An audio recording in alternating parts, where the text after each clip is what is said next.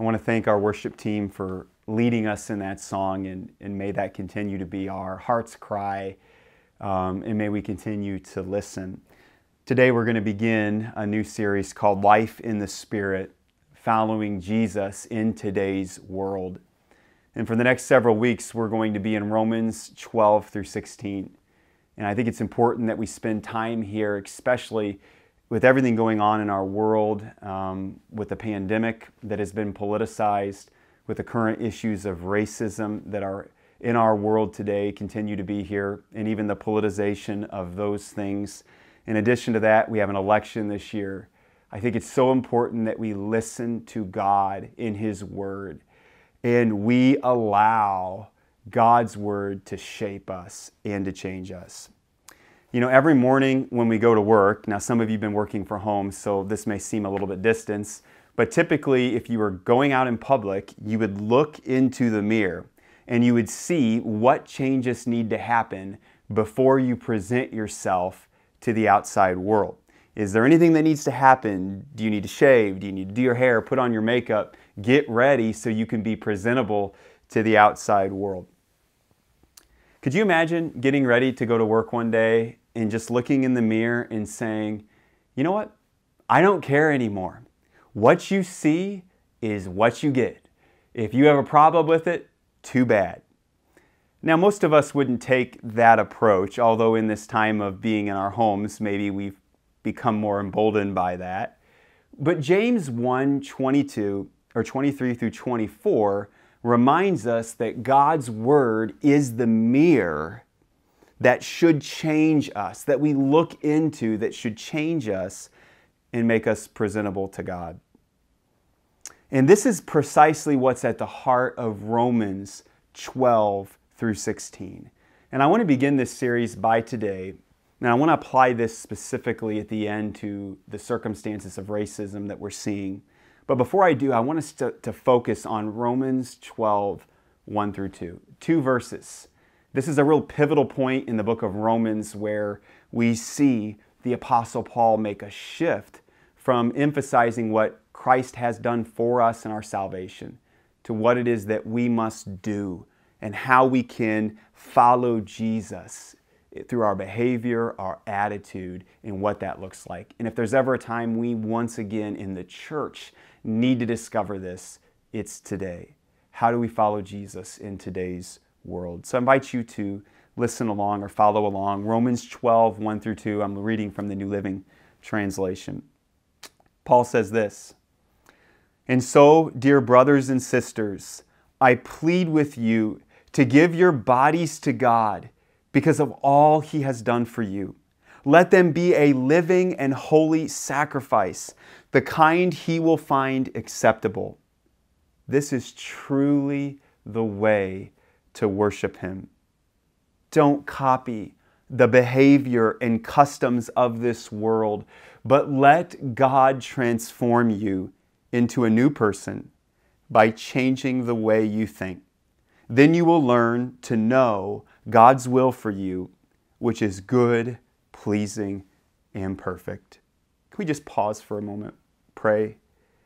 Father, I would pray that for the honor and glory of Jesus Christ, that by your Spirit, that the meditation of my heart and the words of my lips would be pleasing and acceptable to you. It's in Jesus' name I pray. Amen.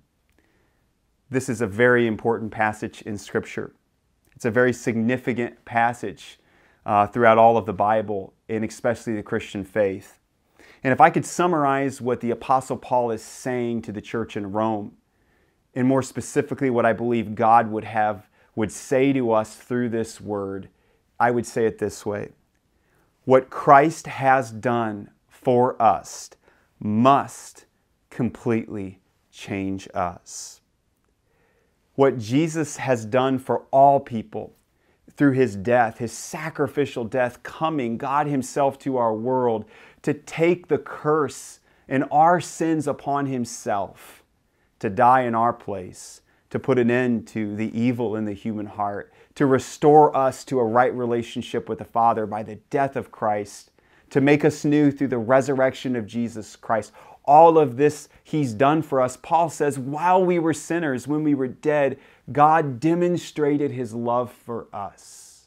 Christ died for us, not because we're worthy, but because of God's great love for us. Paul is saying here, what Jesus has done for you must completely change you. This is the message that Paul would give to the church at Rome after he spends over 11 chapters speaking about the gospel, the good news. The gospel isn't just what God has done for us. It's about what God, through Christ, by this Holy Spirit in us, wants to do to change our hearts, to forgive us and free us from sin and the power of sin that leads to hate, violence, racism, and all the problems in our world today. And really, there's two actions that God calls us to in this passage through the Apostle Paul. If this is going to happen, these things need to happen in your heart and my heart. And the first is we have to understand that true worship is offering your whole being sacrificially to God. God calls us through this passage to offer our whole being sacrificially to Him. This is not some optional thing where we can just come to Christ in the gospel and receive forgiveness of sins and be brought into this relationship with God without being changed. The gospel is also that God wants to deliver us from the power of sin in the human heart that leads to evil. You see, when Paul uses the phrase plead, it's a word for exhortation. It's a command.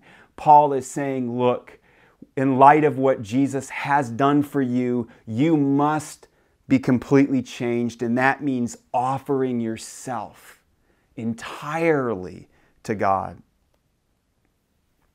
You see, justification, which is a word that we use for how when you come to God in your sins and you confess them to God, He declares that you're no longer guilty, you're forgiven, you're released from all the evil and sin you've done.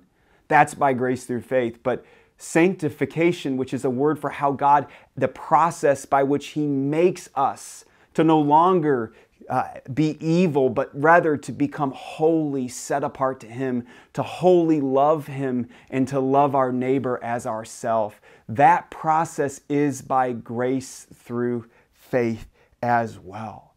So Paul says, I'm pleading with you. I'm pleading with you. What Christ has done needs to change you. And that means you need to offer yourself completely to Christ.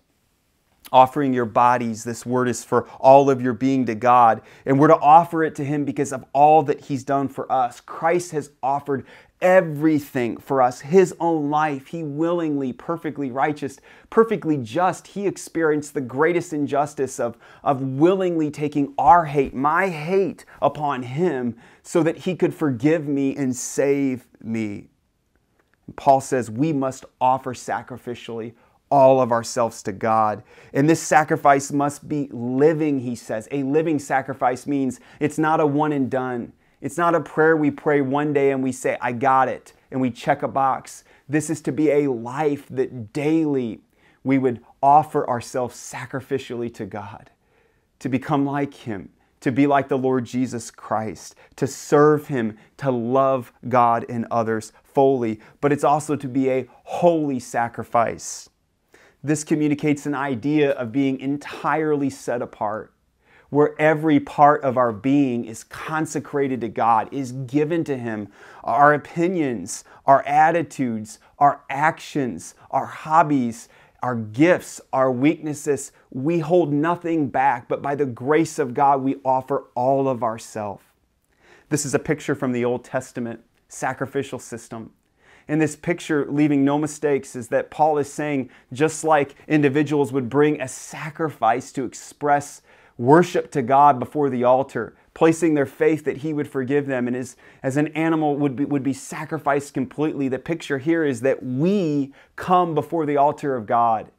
And we don't do this literally, but we come before Him sticking our necks out, if you will, and being willing to die completely to self, so that we might live for Christ. Church, can I remind you, Christian freedom is not getting to do what I want. It's not adding Jesus to my life so I can do what I want, say what I want, and be happy.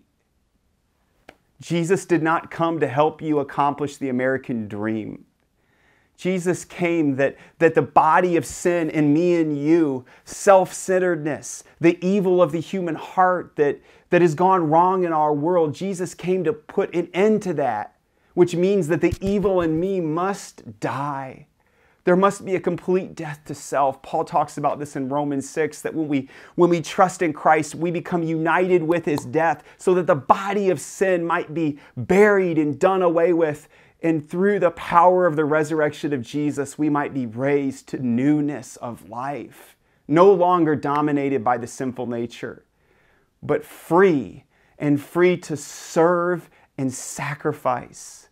You see, the example of Christian freedom is not getting to do what I want, but fulfilling the law of Christ is when we follow in the steps of Jesus Christ and we pick up our cross and we suffer so that others might come to know the Lord Jesus Christ. In short, we do for others what the Lord Jesus has done for us. So freedom is the freedom to love God fully. And it's the freedom to sacrifice our lives, to give our lives, to serve others, to share the love of God, not only with our friend, but remember what Jesus said, with our enemies too. This is the call of Christ. This is a door we need to step through, and I believe it's a pathway between spiritual immaturity and true spiritual maturity. Spiritual maturity isn't how long you've been in the church or how religious you are or a certain set of a group-approved behavior that you have to be in the group. No, spiritual maturity is when we consecrate our lives completely to God. When we stand before His altar and we know we've been forgiven from our sins. We know we've been justified. We know that God is sanctifying us. He's making us like Jesus. But we cry out in our heart and we say, Jesus, there's more. We see what you've done for us. And in this moment, by faith, I recognize the self-centeredness that remains in my heart. And I come before you and I offer myself. But it's not a one and done. In a moment as we offer ourselves to God, He does something in our hearts. He has the power to free us from the power of sin's hold over us and to enable us to love God fully, holy love, and to love our neighbor as ourself. But it's a daily walk. Every day I have to offer myself to God. I have to be willing to take up the cross, to allow, once again, for that sacrifice to take place, to present all of my being to God. God is calling you to offer yourself to Him. And church, it's a call for all of us. It's a call for you if you have come to faith in Christ, but your life and in many areas of your life have not yet fully been transformed and you've not fully experienced Christian freedom. It's a call for you to come and in gratitude and worship because of what God has done for you, to lay down your life, to allow Him to change you.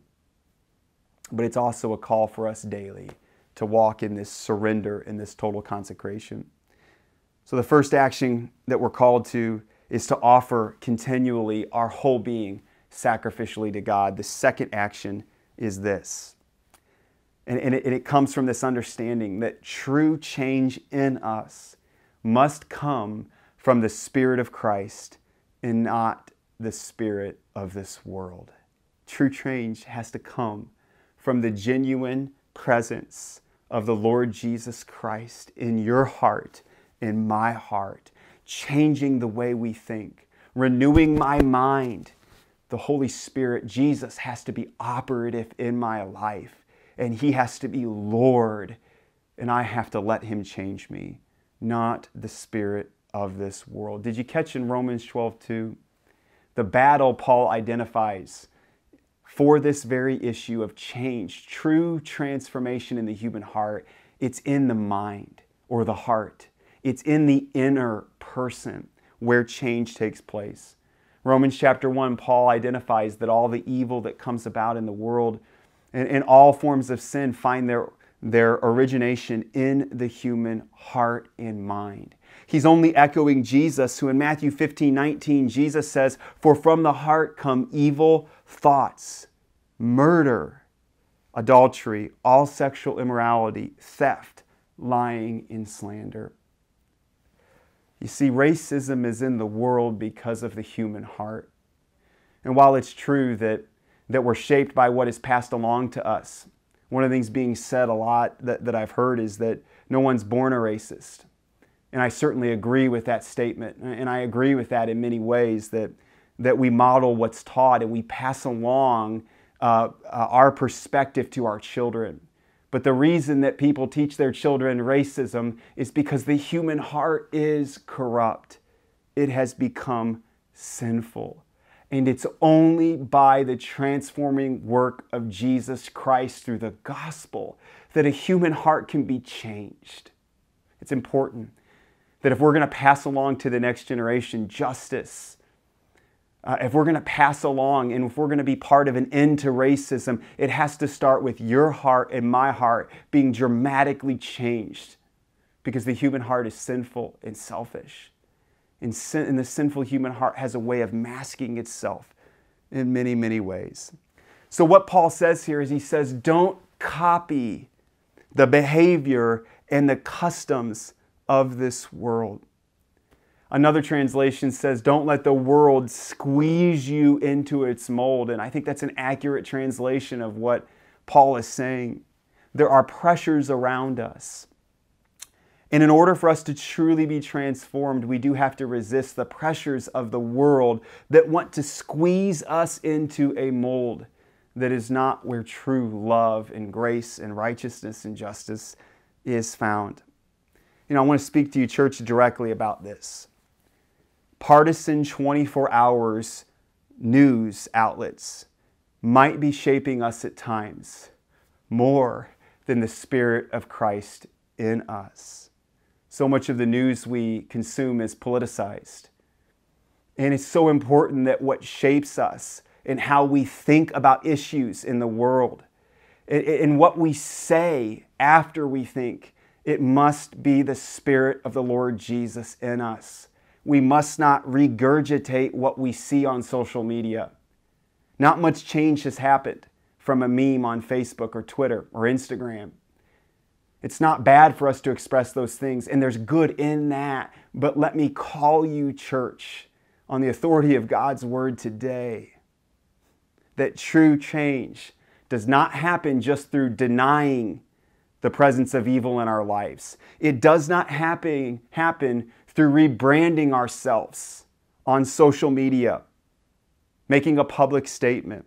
True change happens only through the conviction of the Holy Spirit in our hearts that reveals to us that something about me has to change. And true change comes through faith.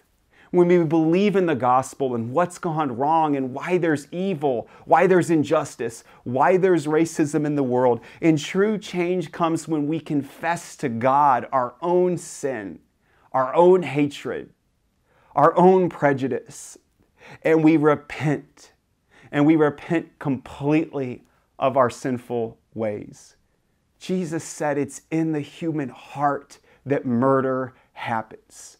And he takes it a step further in the Sermon on the Mount. He says, if you have anger in your heart, you've already murdered your brother. You see, Jesus looks so much deeper into our hearts.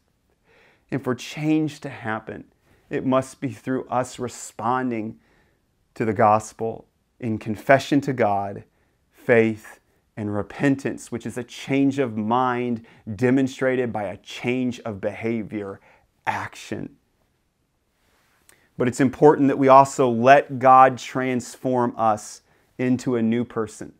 And that's the second part of Paul's command here in verse 2 of Romans chapter 12, is we must allow the Spirit of Jesus Christ, the real presence of Jesus in us, to change the way we think. Not only every day are we receiving input in our minds from the world through a number of platforms.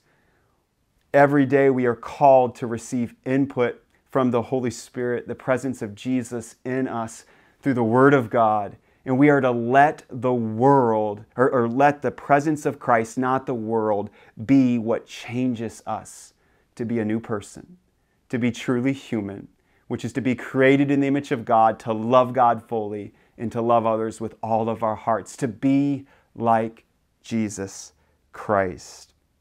We need a renewal of our minds.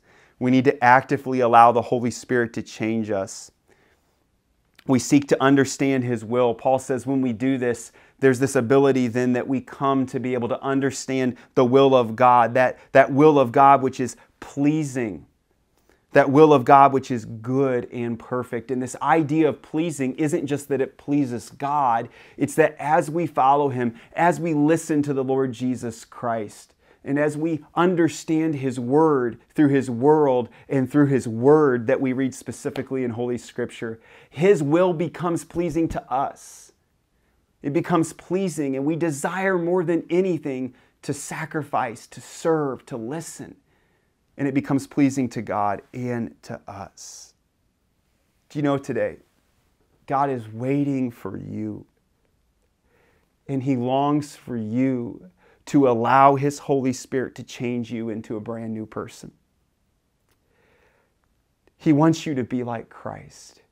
He wants you to live as a renewed human being created in the image of God. He wants you to leave behind the sinful ways, the ways of death in this world. And He wants you to become a light for His self-giving love in this world. It's interesting, this is a passive command. Paul says we are to let the Spirit, we are to be transformed by the renewing of our minds. Our minds must be renewed. We're to let God do this, and we know He does this through His Spirit, but it's something He has to do. And the thought came to me this week, how many times do we grab one of these little friends of ours and we just flip, you know this motion right here? And we just scroll. And passively we keep consuming things, pictures, opinions. Everybody on social media needs to share their opinion. And we keep looking at opinions and thoughts about the problems of the world and the solution. And then we do one of these. We turn on the TV and we begin to watch and we consume passively. We just sit there and we consume news. And those aren't bad things, but yet passively we keep letting things shape us. And especially when the majority of news we watch is very political and it has political purposes. We just keep consuming. And you know what God would say to us? Where do you sit before the Holy Spirit? Where do you open the Word of God? And where's the space in your life where you can be changed by God working and speaking to you? Where are the place that you go to? Where's the place of prayer? Do you have a closet? Is it the back deck? Where do you get alone with God and silence your heart and turn off the phones, turn off the TV, and you get alone and you seek to know God and to love Him, to humble your heart before our Almighty God, the maker of heavens and earth? Where's that place in your life? How much time are you spending opening His Word and letting Him speak to you through His Word? Is the balance between social media and the news that you watch and the entertainment? Are you listening to other opinions this much? And to be honest, there's very little space to hear from God. I know in my heart, oftentimes that's become a reality. But it's the love of God that calls us and says, I have more for you. God wants us to offer ourselves completely to Him. And He wants for us to let the Spirit of Christ change us, not the spirit of this world. Because we're constantly listening to the opinions and the voices of this world, and we need to hear from God. Because only He can expose the sin of our heart. Only He can show us what needs to change. Following Jesus in today's world begins with understanding that what Christ has done for us must fully change us. It begins with that. And that we must offer our whole beings to God and let His Spirit change us by renewing our minds. I believe that's where all of us need to start this week. And we're going to build on this throughout this series, but I wanted to end today by sharing from my heart to you, specifically about what's taken place in our country, the murder, the tragic, evil murder of George Floyd, and the continuing issues of racism in our country and in our community. And I believe I need to speak to you directly about this, and I want to humbly offer a few thoughts in light of this passage that we've just opened that I believe can help us. I think the first thought is this. It's important that we understand that racism is a heart issue. It's more than just a heart issue, but it begins in the human heart. And it exists today still because of sin in the human heart. And only Jesus can change the human heart. And I want to challenge you directly, secondly, as a church and as followers of Jesus, we are called to hate racism because we love God and we love all people. Romans 12:9 is a great verse. I'm going to paraphrase it, New Living Translation. Paul says here, we're going to get into this passage in weeks to come, that we must not just pretend to love people, but we must actually, genuinely, sincerely love other people. And then he says we are to hate what is evil and to hold on to what is good. One of the worst evils, one of the most demonic, worst evils in the world is that of racism, that devalues another human being that is loved by God equally as important on the basis of their skin color. It is evil, it is sin. And we as followers of Jesus must hate racism. Scripture is very clear on that. But I want to challenge you. I'm a white pastor and I want to speak to our church family, especially to white Christians. We must speak, but hear me. We must listen first. If we speak without listening, we run the risk of doing more harm than good. I want to challenge you. Please do not take your talking points and what you say and what you dwell on from a 24-hour news outlet that is partisan and is political. And let me tell you, church, and I mean this from my heart, do not copy your behavior from politicians who hold up Bibles. We saw this on either side, both Republican and Democratic this week. The Bible is not a political tool. We must let what's in the Bible, the written Word of God, and what's in us, the living Word, Jesus, be what changes us. Church, please don't let the world squeeze you into its mold. We have to let Christ in us shape us. So listen first to God, and then let me tell you, we must listen to the African American community.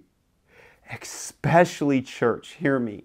We need to listen to African American Christians, our brothers and sisters. I'm confident if we listen, we will understand that racism, personal racism, and systems of racism still exist today that are currently harming people of color. We will understand that African Americans have a different experience than white people in our country today. And we need to listen well. And if we listen well, we'll understand the hurt that comes from when we as white people say all lives matter. We need to be willing to say Black Lives Matter.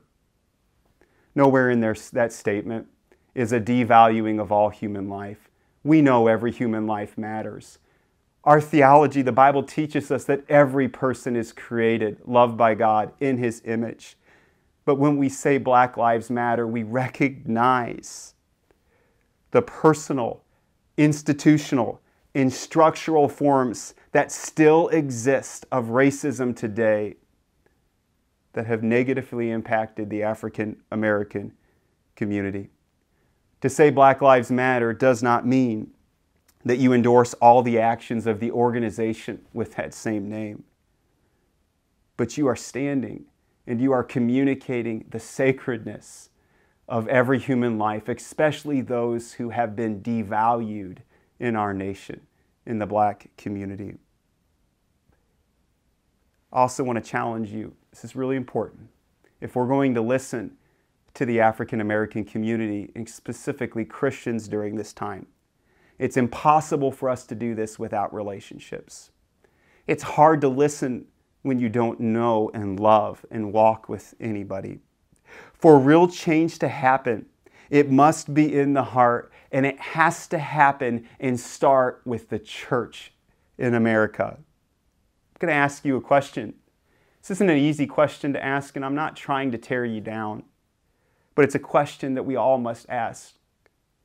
Do you have a relationship with another Christian across a racial divide? Do you have a deep, close friendship with an African American follower of Jesus? How can you listen? How can we understand if we do not? Can you really believe that your understanding on the issues are correct if you have not taken time to listen in the context of a genuine, caring, authentic relationship? Could you, like our manual says, covertly be contributing to the disease? Maybe not intentionally, but is it possible that you could covertly be contributing to the disease of racism within our country without even knowing it? You see, the Spirit of Jesus in us demands that we develop relationships across racial divides and barriers. Church, we've forgotten the gospel. Look at the Samaritan woman. Think about the divide. Go back from there. Jesus left heaven. Philippians 2. He crossed the divide from the eternal to the here and now for you and me because of our sins and our hatred. And even though He did that, we crucified Him. We murdered Him. Yet He did that to forgive us. Do you remember Jesus, a Jewish male, walked and he had to go through Samaria in John 4. And do you remember that Jesus sat next to a Samaritan woman crossing a racial, religious divide where each group hated each other? Church, we bear the name of Jesus. We bear the name of Jesus. Remember Ephesians 2, that Jesus in His death sacrificially for us has torn down the wall of hostility. There's no longer any barrier. And together He creates one new humanity. One new humanity of all people. Every tribe, every nation, every people. One new people bought by the blood of Jesus. One blood, the blood of Jesus Christ. How can we preach that gospel? How can we preach that gospel if we don't have a desire in our heart to develop loving relationships, especially with African Americans who are followers of Jesus with us? Jesus is calling us to be different. The world needs us to be different. Now, your response might be, I just don't know anybody. And we make excuses. I've made excuses before. But there's something God's revealed to me, and I want to share it with you. If you are willing, God will make a way. Because there's one body, there's one Lord, there's one faith. Revelation 7:9 paints a picture of what the kingdom of God looks like. When God's kingdom is fully realized, it's this picture of the throne room of God, and a whole people are clothed in robes that are white, symbolizing the righteousness of Jesus Christ. And there this picture is of every tribe, every nation, every people gathered together before the throne in one voice, full of the love of God, worshiping the one God. That's the kingdom of God. And how can we pray the Lord's Prayer? Your kingdom come now. Your will be done, your name be honored, and not hunger and desire to worship right now, for worship on earth right now to be like worship is in heaven. So I want to ask you, are you willing? Is God calling you not just to rebrand on Facebook, not just to say something, but to develop deep, deep relationships across racial divides? If God's calling you, let me tell you, church, the church is the hope of the world. And it's not just this church, it's all believers, all churches. Start with Christians. Get to know Christians. Pray, and if you're willing, God will make a way. I want to share how God has done that for me. About 4 years ago, I did not have a deep friendship with an African American Christian. I wanted a friendship, but I didn't have a deep friendship. And God put it upon my heart, and He put a hunger and a desire to have a close, deep, discipling relationship with an African American Christian. I was desiring that not because I wanted people to know. I haven't posted. I don't care about that. It was the love of Jesus that hungered for this relationship. I wanted this kind of friendship because that's the way the kingdom of heaven is. And the gospel I preach demands it needs to be that way now. And you know, God, through His Holy Spirit, it wasn't me. He started to make me willing. And I started to pray. And I'll never forget, just a few years ago, I got an invitation to go to Peoria Christian School to go to a pastor's appreciation banquet. And if I'm honest, I was dreading it because I was focused in ministry and it was kind of a distraction. And I remember praying that morning and I sensed the Holy Spirit say to me, what if I want to show you something today? And I remember it was a clergy appreciation banquet and it was so wonderful. PCS did a great job of it, wonderful event. But I remember praying and sensing the Holy Spirit ask me, Mark, I could want to show you something today. Will you open your heart to that? So I started praying and I said, God, if there's something you want to show me today, I'm listening. I'm looking. And I remember coming into this room at Peoria Christian and I met a man named Frank who worked there and was hosting the event. And as I began to talk to Frank at Peoria Christian School, he was talking about what church I'm from, and he began to talk about his pastor, Pastor Marty, who's an African-American pastor at New Beginnings Ministries of Peoria. And he was talking about how much he loves his pastor in his genuine heart. And in my heart, something welled up, not even knowing who Pastor Marty is. And I sensed that tap of the Holy Spirit saying, Mark, I want you to go talk with him. I want you to reach out and I want you to offer to get together, just to get to know each other. Not even knowing if he'd be receptive to that, I walked over and I introduced myself to Pastor Marty and said, I'd love to meet with you sometime. I just feel like God wanted me to come over and say that. Pastor Marty said, let's do it. And I'll never forget the 2 to 3 hour meeting when I first met him in the office of New Beginnings Ministries. And we talked for 2 to 3 hours and there were tears that I shed in that moment a few years ago. When as an African-American man, pastor who grew up here in Peoria, began to share experiences that he has experienced in his life, and it began to cause me to weep. And what humbled me more than anything was the love of Jesus in his heart. Every reason to hate me, every reason to say, why are you coming down here? Who do you think you are? But there was the love of Jesus Christ. He loved me. And from that began a friendship. And God has blessed me. Our churches have begun to serve together in some capacities. Pastor Marty attended our missions trip a few years ago that I wasn't able to attend. He ministered to me through the loss of the death of my father last year. We hunted together. I was able to see him kill his first deer. And to this day and throughout this whole situation, I've been in almost daily contact with him. And he has become one of the most significant relationships I have in the body of Christ. And I am a better follower of Jesus. And I'm happy to follow his lead, to listen to him. Church, I share that because I'm confident that if you're willing, if the desire's there, that you would not wait till you get to heaven to develop a deep relationship across the racial divide. You don't have to wait till you get to heaven. The Spirit of Jesus calls you to do it now. And if you'll just become willing, God will make a way. To me, it's a matter of obedience. I'm excited about the day potentially where we can gather in a church, join together with African American followers of Jesus, white followers of Jesus, and people of all race. But more than that, I think what honors God is when we gather at the table in our homes. You see, it's not about show. It's not about pride. It's not about being seen not as a racist. No, it's about the genuine love of Jesus, imploring you to love and to build that relationship. We must genuinely love. So as we wrap it up today, just want to give a few final comments and then we will pray together. The first is this, just a reminder, what Christ has done in us must completely change us. Today, do you hear His voice calling to you?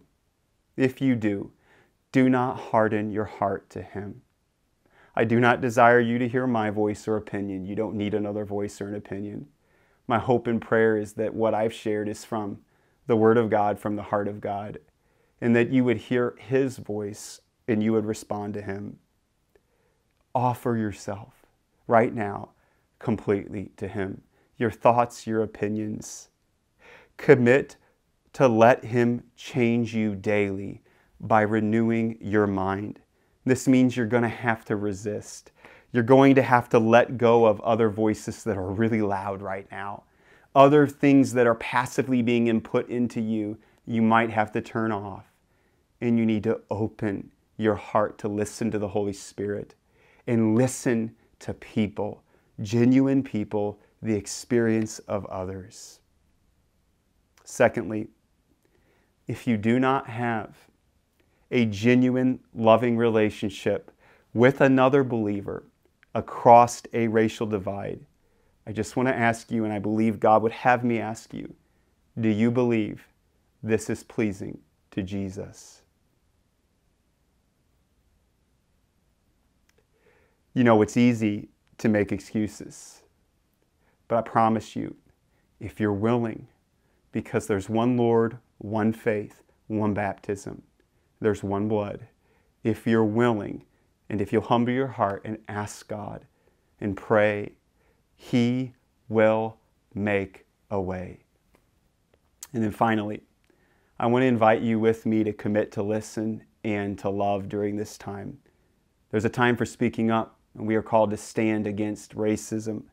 But church, let's listen first, and let's love deeply, and let's check our motives.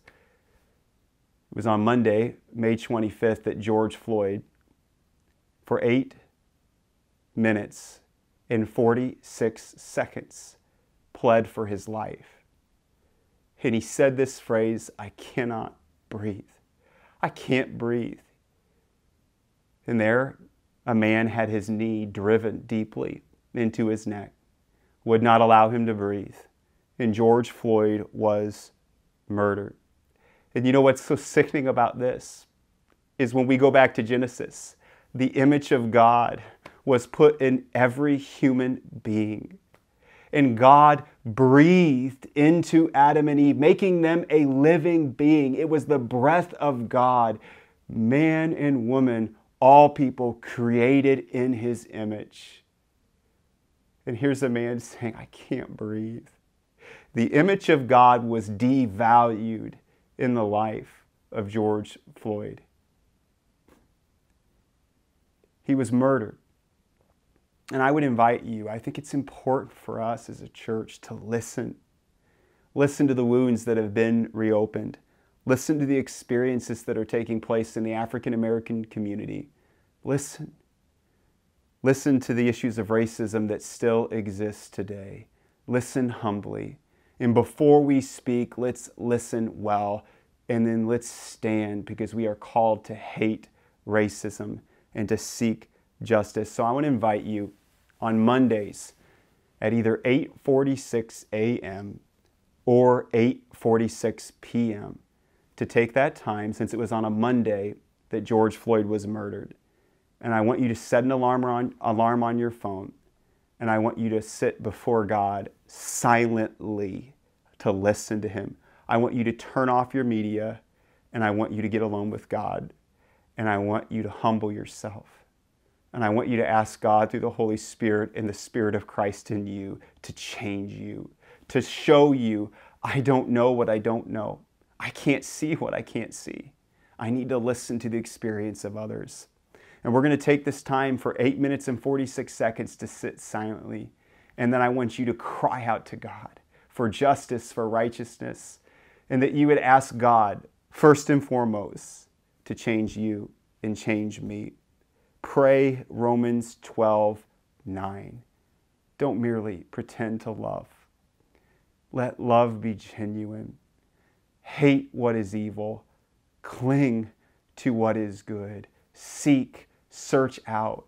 Pray that your heart would be willing, that we might develop deep, deep relationships across racial divides, not for our glory, but so that we may see the church of Jesus Christ become. We want the church on earth to be like the church in heaven for the glory of God, so that the whole world could come to see the glory of Christ. Will you pray with me?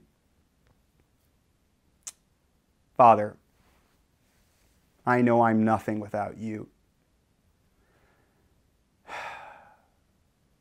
Father, the desire of this time we spend together, Lord, is to hear from you. And we know so many times we're blinded by what we can't see. And Father, we pray. We pray in our hearts today. Father, number one, we pray for our own souls, our own hearts, our own minds. And we want to confess, Lord, any way that my heart is being shaped more by the world around than by the Spirit of Jesus within. I want to repent of that in the name of Jesus right now. Father, as you show us if there's any forms, whether it's active or passive, of racism, of prejudice in our hearts, Father, we want your forgiveness. It's through confession, repentance, and genuine change as we trust in you that our hearts are made new. We know that racism and all evil, it's a sin issue that starts in the heart and then it affects relationships, societal structures, and it spreads like a cancer and a disease everywhere. And if we're ever going to see a change, it has to start in the human heart. And you call us as Christians to come together in this. So Father, right now we want to offer ourselves as a living sacrifice. Jesus, you've done so much for us. You've crossed the greatest divide for our sins, and we confess that we were not worthy. But because you've justified me freely, you've forgiven me of my own sin and the evil of my heart, the hatred in our hearts. And through Jesus and being united with his resurrection, you've made us a brand new being, forgiven and new. You break the cycles of hatred that rule in our world, and you make us like Jesus. Father, we pray that the Spirit of Jesus would change us as we offer all of ourselves to you. Not just one and done. In this moment, could we surrender ourselves? Could we drive a stake like the old pastors used to say, have a moment where we trust in you and we say, I want to die to self. And may it be so. May I consider myself dead to sin as I offer myself to you, just as you offered yourself for me. And may the Holy Spirit of Jesus, Christ in me through the Word of God, be the loudest voice that changes me to become a new person. Father, as we pray for the family of George Floyd and the many others who've experienced tragic, unjust death. Father, we pray you'd be with this family right now. And Father, we pray for all who've experienced racism and who still do today in our world of any race.